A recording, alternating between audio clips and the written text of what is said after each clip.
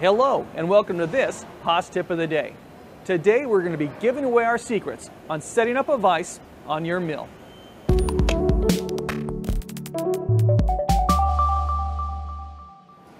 Now before we set our vise on the table, we need to clear away the chips. First with our brush, then we'll clean those T-slots with our handy T-slot tool. And we'll finish up with a quick wash down. Our next step is to stone our table and our vise. Right, thanks. What kind of stone are we going to use? Well, for that, we've got a few choices. In my toolbox, I usually carry a 4-inch round combination stone. This one is silicon carbide. It's a little aggressive for just placing a vise on the table. So if you do have a silicon carbide stone, be sure to use the fine side and not the rough. Now, a good all-around stone that a lot of shops use, and we use here at the factory, is an oil-filled aluminum oxide stone. It's a combination stone that has a rough side and a fine side. And again, we're just checking for burrs, so we'll use the fine side. Now, before we can stone the table, we have to clean it with a solvent or alcohol. If we don't get the gunk off the table, then that gunk is going to load up our stone. Now, with a gunk-free table, we're going to break out our stone. And using the fine side, we're going to check for dents, kind of knock down any burrs that might be there. If you feel it catch on something, that might be a high spot that we have to look at, or a chip that we've got to break loose. Now when we're done stoning, I like to take my bare hand, just wipe away any swarf that might be there. And we're going to do the same thing on our vise. Now because we've got raw iron exposed, we don't want it to rust. So I'm going to use some RP, some rust preventative, and just put a thin coat on my table and on my vise.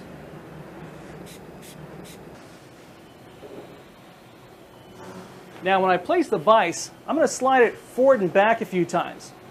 This way, any swarf that I've missed is going to get trapped in these T-slots. Now we've put our 2 bolts onto the vise, and we've lightly snugged both of them. Now we're going to tell you the secret to squaring up a vise. We don't need both bolts. We're going to take out the right one.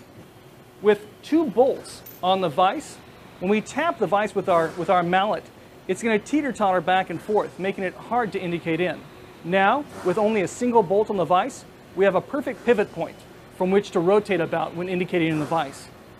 Now I've jogged my indicator right in front of the left side of my jaw, the side closest to our pivot point. Once here, I'm going to jog my y-axis up against that jaw until my indicator reads 0. Now when I place the vise on the table, I actually made it a little bit crooked. So I know already that my indicator is going to stop touching the vise at some point. Now at this point, I'm going to grab my hammer and tap on the vise. Right. This is a dead blow hammer. It's got lead shot in it to keep it from bouncing and a soft face so it won't damage my vise. I'm going to go ahead and tap on this. As I tap, the vise is rotating around our pivot point. It's now made contact with the indicator. I'm going to keep tapping until my indicator reads 0. And I'm going to go a little further, maybe 5 or 10 thou. At this point, I'm going to jog my x-axis back where I started and re-zero the y-axis until my indicator reads 0.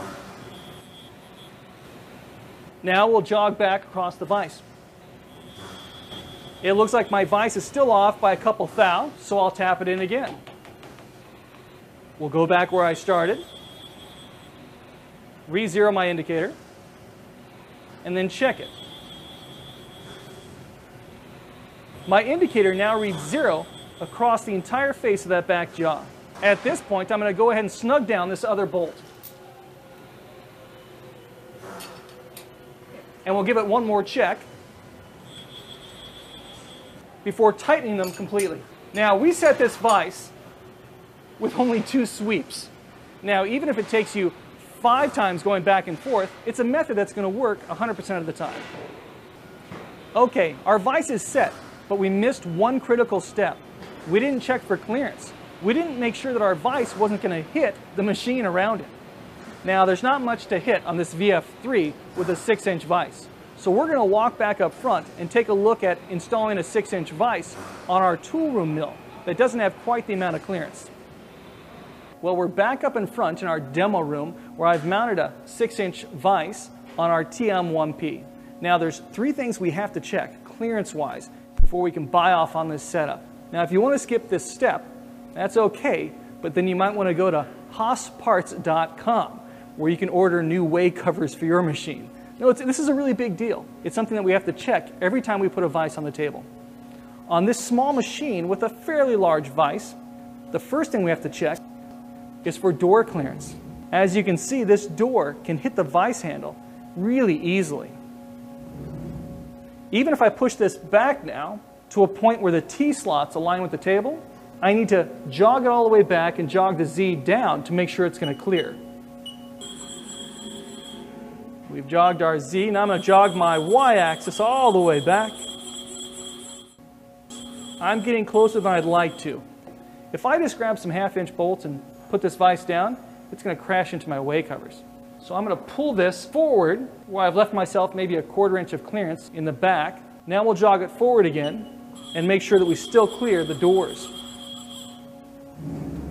Okay, so this length of a vise can fit in this machine without hitting the way covers or my doors.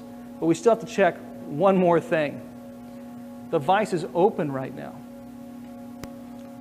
Let's close this and see how we do.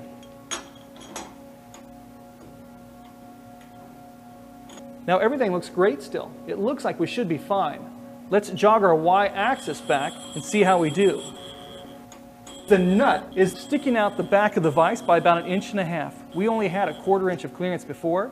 The back of the vise, when the vise is closed, is now going to go straight through our Z-axis way cover if we jog this axis all the way back.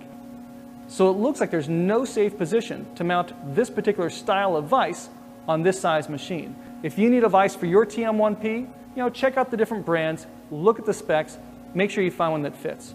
For a Kurt, that's likely going to be a D688 vise. But even with that vise, you still have to make sure it's mounted in a way where it won't hit the doors or your weight covers. Measure twice, cut once. Or in our case, measure twice or go on haasparts.com and order those weight covers. That's it. And thanks for watching this Haas Tip of the Day.